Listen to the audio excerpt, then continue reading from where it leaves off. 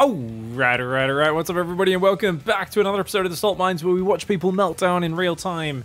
As, of course, the most competitive real-time strategy game in the world, StarCraft 2, results in people just falling apart mentally and then slowly trying to rebuild themselves by reconstructing reality around them in their own imagination and, of course, broadcasting that to their opponent for our entertainment. In the top right, we've got representing Clan Spain's, it is Moja, up against a Napol Cochon. Cochon, I'm pretty sure, is pig in French. Napol, I don't know if that's short for Napoleon. Napoleon the pig, maybe, versus Moja. It is a Protoss versus Zerg matchup. Looks like just a standard low ground gateway, and it's going to try and block the expansion, is Cochon. Turn around. Oh, there's the drone. Oh, he's going to go for the block. Okay, Cochon's being an annoying Protoss player, but oh, he turns around. Moja could go back and build that, but looks like the probe doubles back. Oh, he's being a bit of a nuisance, isn't he?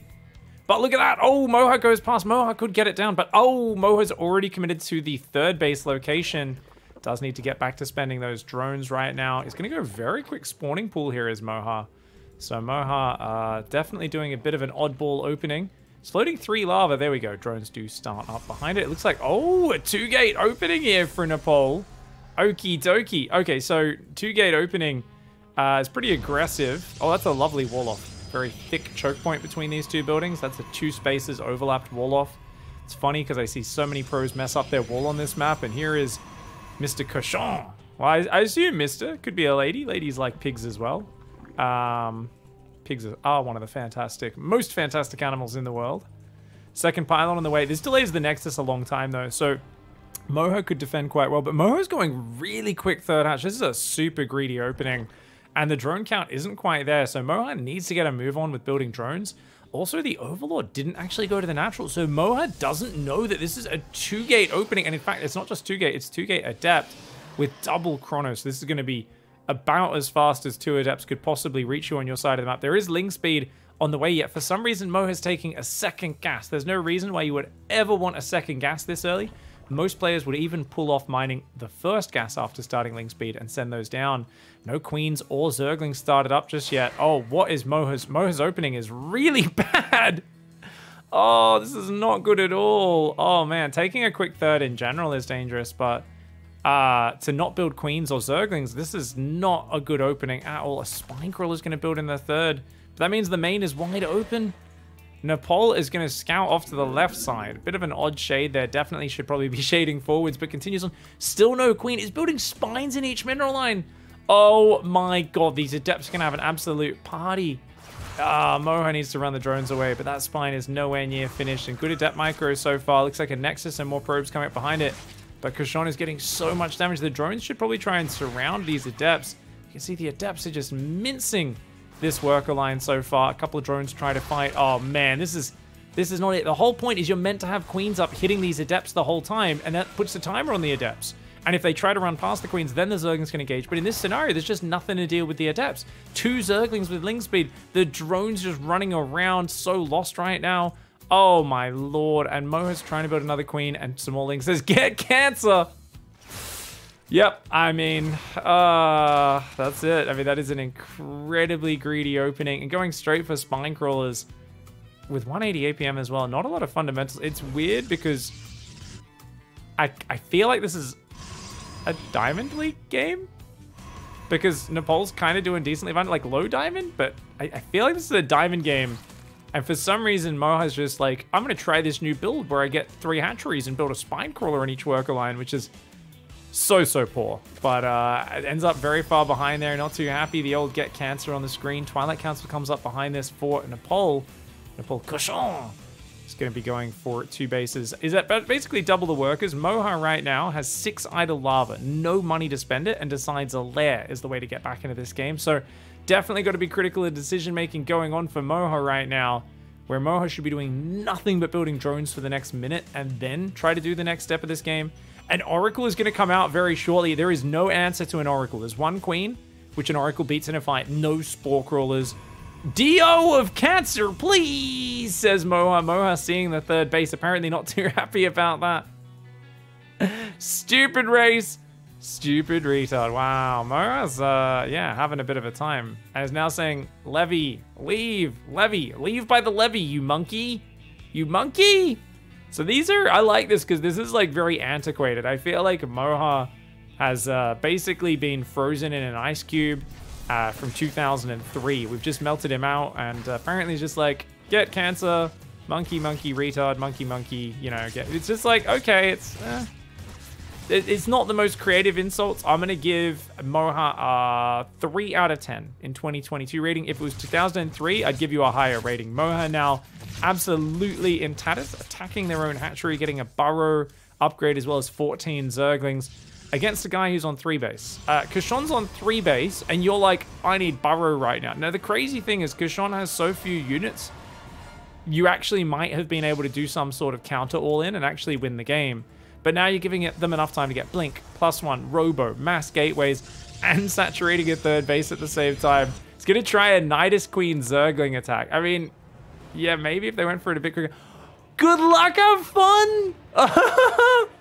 Kashon didn't respond or engage at all with any of the bad manner in the whining, but then just throws down the second good luck, have fun of the game. Oh my lordy lord, that is quite a hilarious way. Nothing makes them angry more than giving them good manners, man. The queens and the lings are going to try to come in. Where is the knight is going to go up back here at the 3rd. It's going to get killed before it even goes up, right? This overlord is not in range. It's moving it forward. Here we go. Okay, knight is going up in the main base. Kashon dealing with this overlord, but does Kashon know about the Nidus in the main? Uh-oh, there's going to be a lot of Zerglings popping out, and Kashon doesn't actually have that many units. No battery in the main either. A lot of these gateways, 3 gateways powered by that main pylon. That pylon is a prime target. Uh-oh, Kashon really needs to get warping in it. Oh no, the unit in the wall's blocking him, but he does move it. Okay, Kashon's moving up here. Those 3 gateways depowered. That means there's only 2 gates and a robo right now. Not a lot of unit production available, but Zerglings cannot gauge underneath those oracle lasers. The stalkers blink forward. Oh no! Oh no, Kashon, what are you doing?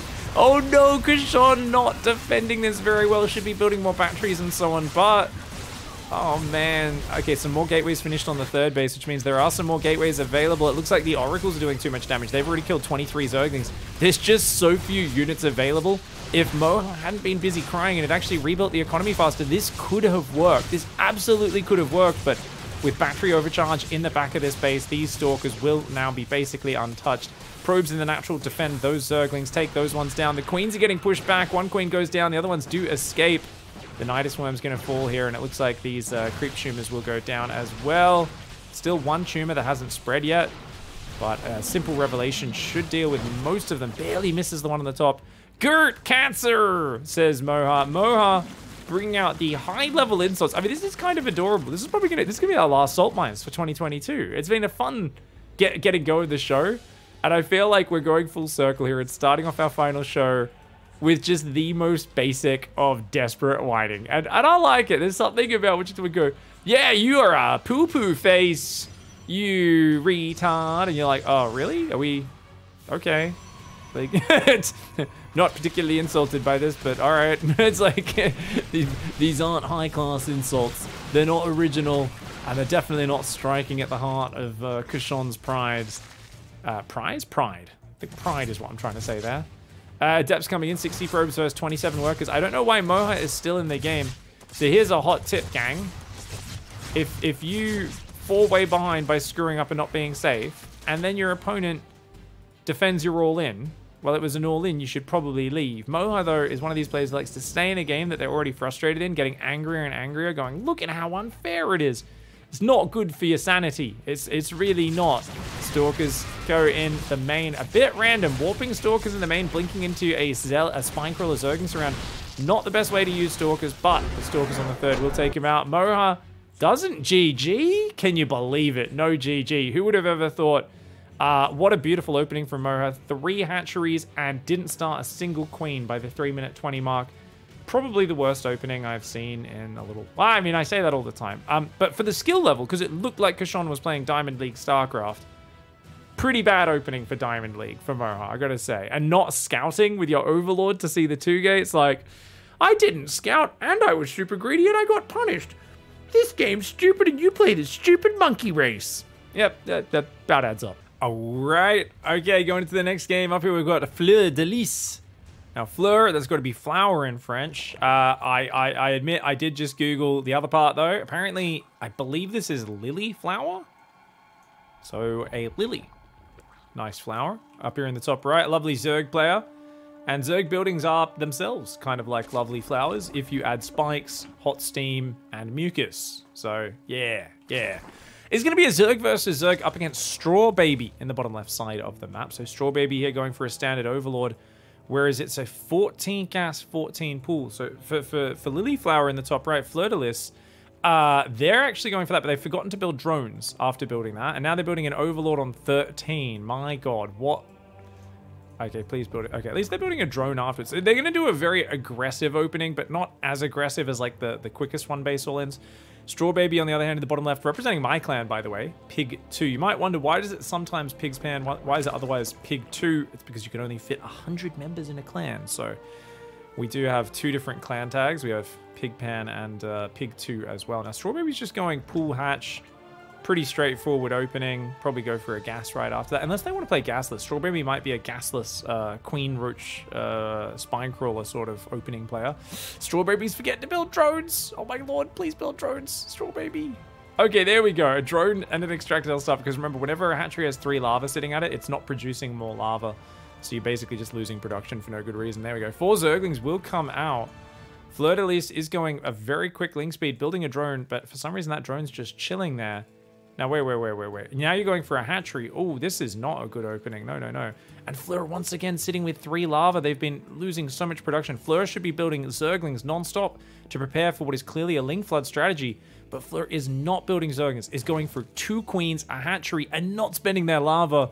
I mean, this is just lacking fundamentals. You're doing a Ling speed rush. You forgot to make Zerglings for it. There's now some Zerglings coming. They just cancelled one of their own things they had in production. They're now building some Zerglings. Okay. So I think they've seen the Zerglings coming and they think they're being attacked. But realistically, they've done a way less economic and more aggressive opening. They've just done it so poorly that they're finding themselves on the defensive versus a more solid opening from Straw Baby. Now, Straw Baby also a little slow to inject there. There we go. Inject does go down. This Ling pressure should not engage. They should just run away. The queens and the Lings for Fleur de Lis easily going to shut this down. Oh, bad move by Straw Baby to attack there. But only loses 1 Zergling. Uh-oh, Ling speed. Oh, Straw Baby's going to have to just fight it out. Oh, Fleur. Oh my God, Fleur de Lis had targeted an individual Zergling. Fleur de Lis didn't A-move. They right-clicked on a single Zergling, so all the Lings were derping around trying to attack 1 Ling rather than just A-moving.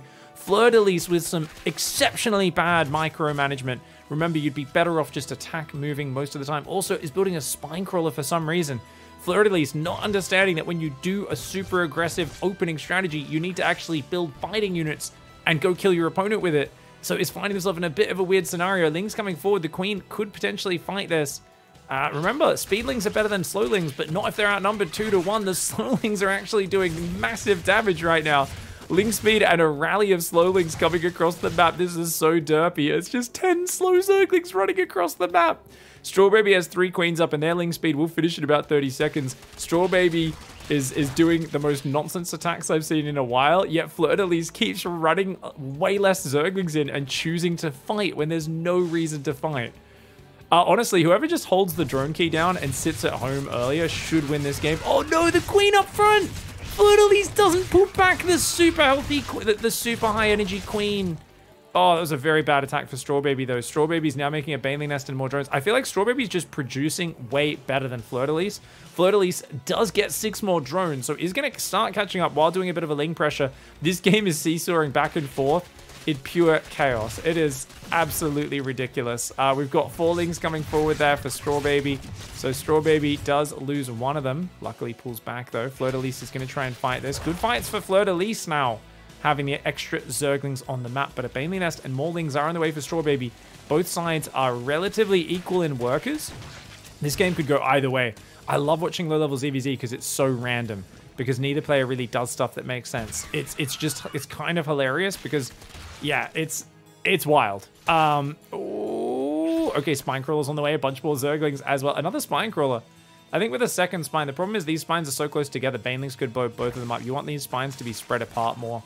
But if you bring all 3 queens to the front, or I guess it's only 2 now since one of them died, you could easily defend this. No Overlord sitting outside the base. This Overlord is going past, which means you're not going to see the Baneling morph. But Strawbaby, almost runs in before the Banelings are even finished morphing.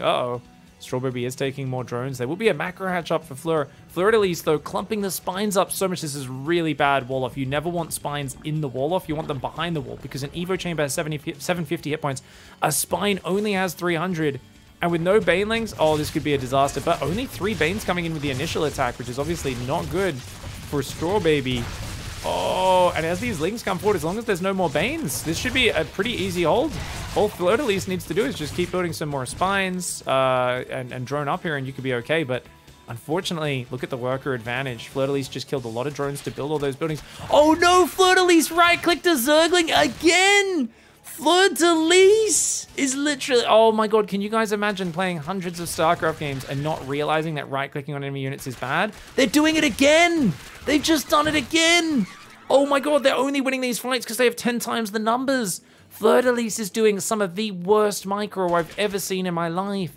Look, every fight, almost every fight, at least half of them, you can see all the Zerglings are clicked on an enemy Zergling. It's a huge mistake that Fleur-de-Lis just keeps on making here, and it's making their life so difficult. Oh my lord. Okay, this queen out in the open, bit of a mistake for Strawbaby, but they pull back away. The queen barely survives. Fleur-de-Lis is up to 38 workers. If Fleur-de-Lis honestly just full walls and just builds gases and a Roach Warren, could be winning this game quite hard. But neither player is transitioning right now. They are both staring at their Zerglings. Come on, just go around with your Zerglings. Your wall off will defend itself. You got to... Actually, will it? Mass Baneling could still bust through because this wall's so bad.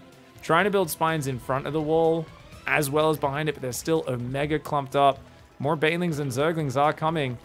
Oh my god, just fundamentals of walling off, not quite there. An Evo here, and, or actually an Evo there, and then a Queen here. Move those 2 spines back, and it's unbreakable. But as it is, the Baneling's going to go for the spines. A hole is opened right there, and that gives massive surface area. Oh, Fleur-de-Lis needs to move the drones, but it's taking way too long. The Zerglings also aren't doing anything in the corner of the map. Man, low-level ZVZ has to be one of the funniest things I've ever seen. Nothing makes sense. Nothing. The Zergling's gonna try and take down these drones. That's unfortunate for Fleur-de-Lis that they didn't bring back the rest of their Zerglings. Because GG pussy, I wish I knew it was all-ins. You were on less drones and did the more aggressive build for most of this game until that final attack. Strawbaby says, GG. That's fine. All right, I'll give you the GG, whatever. That's also not a wall. There's a bit of a gape over there, mate. You'll need a 3rd Evo up here or something to block that side before when that Evo goes down. Fleur-de-Lis still forgetting about the Zerglings in the corner. Is trying to get a Spire up, but isn't quite there. The Lings are attacking. I mean, honestly, it's whichever player just decided to actually commit to the attack while massing units better was always going to win this game. But eventually, after 5, 6, 7 minutes of just derping around, Strawbaby has committed. And that's what's going to win the game. Just actually being decisive and aggressive. I wouldn't even call it decisive. I would say being slightly less pedantic about committing to the attack. And it's going to get it done. Strawbaby's going to get in. Even with 5 meters coming out, I don't think you stop this wave. This Ling Bane will be able to smash through for sure. Strawbaby's going to try and blow the way through the wall and see how it goes. Here we go. Ling Bane, try to get through. Try to get through. Oh, there we go. The Banelings are going to clear through. Now the Lings just need to run past the wall and get into the main. I think Strawbaby's got it. Being a bit of a pussy here with this all in. If only Fleur-de-Lis knew. Knew it was just a pussy all in, man. Meow. Meow, meow, meow, meow. That's just the way my cat plays StarCraft, you know? Hopefully no one shoots you in the head for being an insult. Oh my god, you psychopath. Wow, dude. Come on, mate. You're playing Silver League ZVZ. You can't be that mad.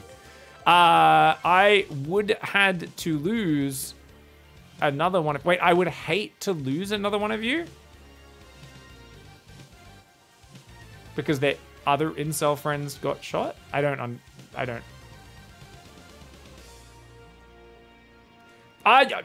Once again, I'm left speechless as people who are really, really bad at video games tend to be the angriest. I mean, there really is a direct relationship, isn't there?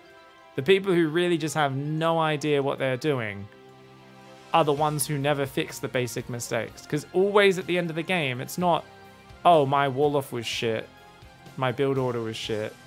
I wasn't spending my lava for the whole early game. It's always, if I just knew it was an all-in, I could have done this. But it's like, well, no. You knew your opponent was being aggressive. You built a giant wall, blocked the attack, and then you just left 2 giant holes in it with spine crawls where all you needed to do was do a proper wall off with Evos and Queens that aren't so vulnerable to Banelings.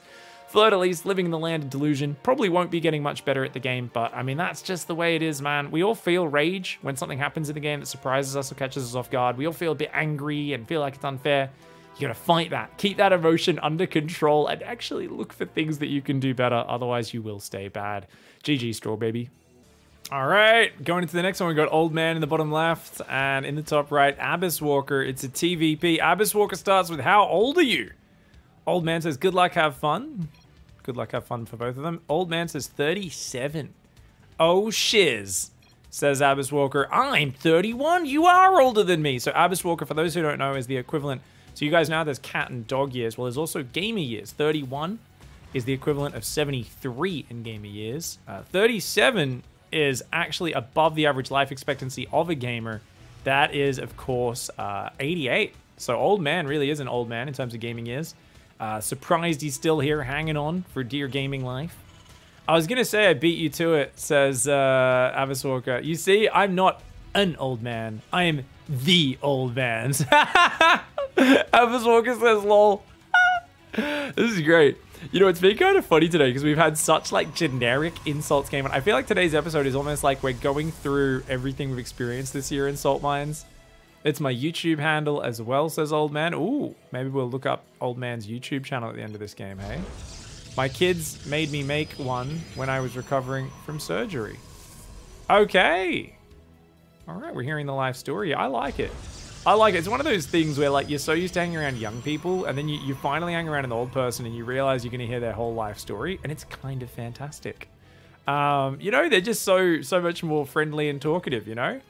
You run into them in the grocery store, them across the road, they start telling you about their kids and their pet dogs and their grandkids and whatever else. Abyss Walker says, hey, nice. So you have kids? He did just imply he has kids, Abyss Walker, but it's okay. It's hard to keep up with this level of intensity in the conversation. I know we're not used to it, us young uns. We don't talk to people anymore. Old Man, much more used to it. Old Man says, two? Yeah, I've got 2 kids. Abyss Walker says, I don't think I want. I'm 34 now. I don't have any little rugrats yet. For me, I don't think it's a responsible decision. Abyss Walker says it's too much money. Okay, yeah, that's also a good one. For me, it's more that like I feel like I might forget to like feed them or something. I might just forget to take care of them sometimes, you know? I wouldn't do it intentionally, but like I'm just not sure I'd be good at it, you know? My boy is almost 13 and is awesome, not lying, says Old Man. Heck yeah. I bet he is, says Abyss Walker. Okay, guys, I don't think there's any salt in this game. This one's just straight up, especially if he plays games with you, says Abyss Walker. Then I bet he's awesome. But here we go. Okay, guys, it's been all friendly words and stories until the Old Man just backhands the probes of Abyss Walker. Abyss Walker didn't have any units. His Cybercore's like a minute late right now in this game. It's such a late Cybercore. That's wild. He's going to chrono a Zealot. Oh, no. Oh, this Reaper's going ham. I feel like if you just A-move half the probes and leave the other half mining and go back to doing your stuff, that would probably be a better result. This Reaper's doing 3 kills. You know what's funny, though? Terran's floating 500 minerals. So even with this Reaper going, who's got 2k bloody, what are they called? P45 Gauss pistols and doesn't give a shit. He's going around bang, bang, bang. But is it useful micro when you're floating this much money at home? He's building SCVs, so he's queuing up more SCVs with his control group as Old Man. But I don't know if it's worth it, you know? Is it worth it? Does he get the Zealot? Oh, the probe surround!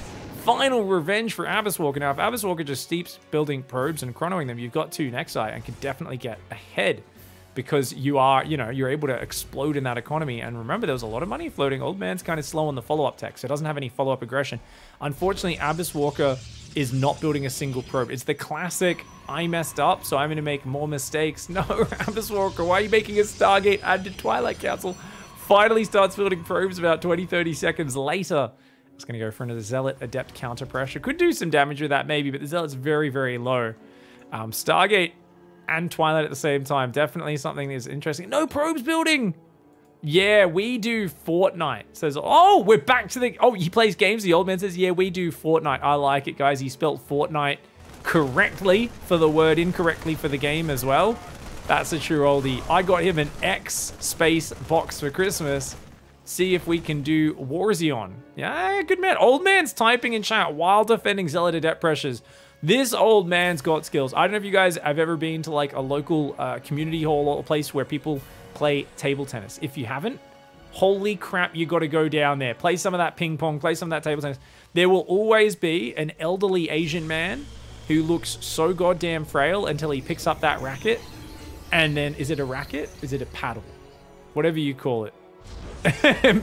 He picks it up and you think this guy can barely move and he destroys everybody while barely moving his body. And you're like, my God.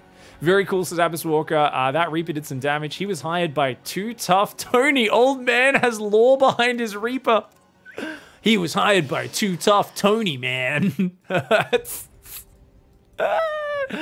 Probes, this is what I love about the ladder adventures for people out there, man. Abyss Walker really needs to queue up like 10 probes right now. The latest Oracle of all time is coming out, as is Charge and a third base. But Abyss Walker's biggest problem is just not holding the probe key down right now. And that's why he's down 10 workers. Too Tough Tony is the guy who runs the union that mining. Ah, okay. He's a regular Too Tough Tony. He's like the Tony Soprano of the Caprilu sector, huh? Of Marsara maybe, or whatever world Tropical Sacrifice is meant to be on. Liberator coming in could do some real damage, man. There's nothing that shoots up right now. Gonna need to warp some Stalkers in over here. Let's see how quick Abyss Walker does respond. Abyss Walker's not responding, says, I will never financially recover. I think talking about the Reaper harass, but it's really this Liberator harass that's starting to add up now. 7 kills, no Stalker warp-ins. I'm so sorry about it all. The Stalkers are now warping in. They're gonna try to get in there. Oh, there's a big Marine Marauder tank attack. The Stalkers are not going in the right direction at all either. Where are they going? No! Oracle's gonna fly in and turn on its laser. That'll do some good damage. You just can't fuck with Tony, says old man.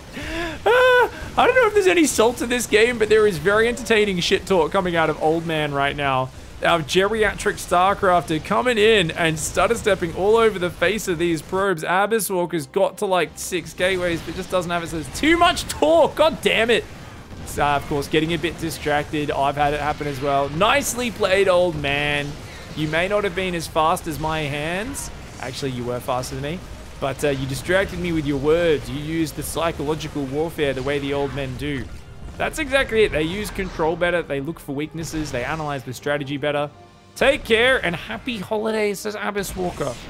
Oh, okay. Okay. I get it. That was our final game for today. That's our final game for literally the entire year of the Salt Mines. An old man types, you too, good sir, after Abyss Walker's left the game. That's adorable. He doesn't know. He doesn't know that he can't see those messages. Oh, what a way to wrap up 2022. You know, we've had too many crazy people like in that second game. They'd be like, yeah, I hope you get shot. Tell me your address. I want to come punch you in the face. You know, people just say all these dumb, angry things, but it's nice to have a little bit of banter in a game where neither player seemed to shit or get too angry too bad. No shitting the bed directly, at least. I would say economically, if Abyss Walker just kept building probes, maybe. Definitely the Cybercore being a solid bit at late hurt. But, you know, there's just something nice about people being able to have a nice back and forth. And Abyss Walker is, like, probably a bit annoyed with the too much talk, getting caught by the Liberator and then the push. But then said, you know what? Nicely played, old man.